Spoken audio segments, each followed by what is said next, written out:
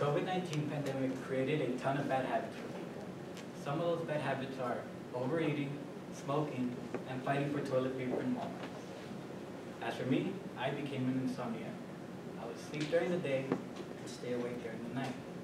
I didn't really think much of it at the time, as I thought I had control over it. But as time went on, it would begin to affect me in terrible ways. My grades were dropping left and right. I started developing really bad eye bags, and I became an overall lazier person.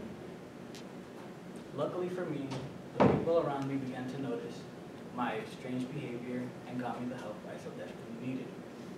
Insomnia is a terrible sleep disorder, but it can be cured. According to the National Sleep Foundation, 50 to 70 million people suffer from ongoing sleep disorders. Some of the more common ones being sleep apnea, narcolepsy, and insomnia. To fully understand what insomnia is, we must first establish what it is. After that, we can go over the various effects insomnia can have on your body, and of course, how to treat it. So let's get snoozing. So what exactly is insomnia? Insomnia is a common sleep disorder that gives the diagnosed a more difficult time sleeping. According to the National Sleep Foundation, adults young or old should be getting an average of 7 or more hours of sleep. Failing to do so can result in poor health, weight gain, and of course insomnia. So what are the symptoms? Some of the leading symptoms of insomnia include impaired performance of daily activities, constant chronic pains such as headaches and or migraines, and an overall lack of energy. There are 4 main causes of insomnia. The first one being stress. Stress can fill your mind up with negative thoughts and concerns that can keep you up at night. The second one being blue light. This was the case for me, as I'd always be using my phone before bed, and the blue light coming from my phone would reduce my melatonin. The third main cause of insomnia is a poor diet. Eating high-calorie or sugary foods before bed can result in a loss of sleep. And the fourth main cause of insomnia is your sleep environment.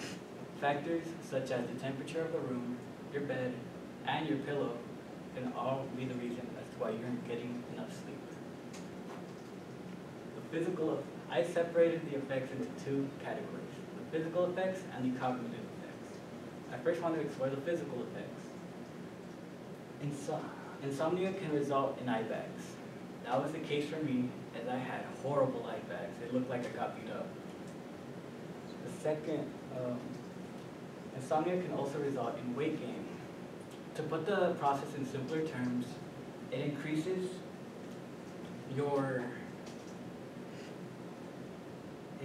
your appetite and makes your cravings more constant. And insomnia can put you at risk of several different diseases, such as heart disease, kidney disease, and diabetes.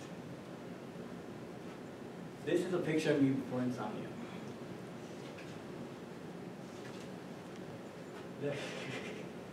The cognitive effects, just like the body, insomnia can affect your brain.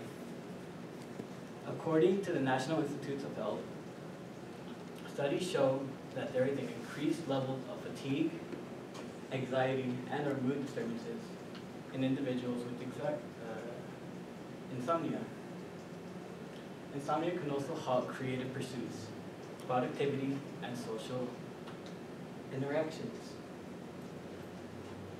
Given my experience with insomnia, I can confirm that it does lower your drive and motivation to do stuff.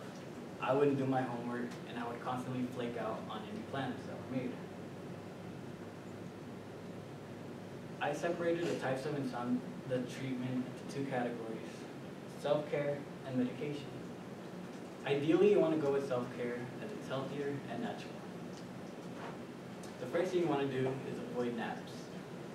Sleeping during the day just enables you to stay up at night. The second thing you want to do is avoid using your phone or any electronic device during bedtime, as stuff like social media, video games, and streaming services can all be a distraction of you getting your precious 7 hours. And the third thing you want to do is have a proper diet. You don't have to go all out, just avoid eating 3 hours before bedtime. If self-care isn't working for you, there's always medication.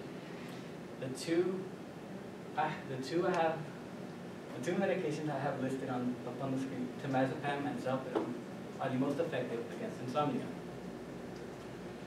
Keep in mind that these sedatives are addictive, and when combined with alcohol, can result in health issues.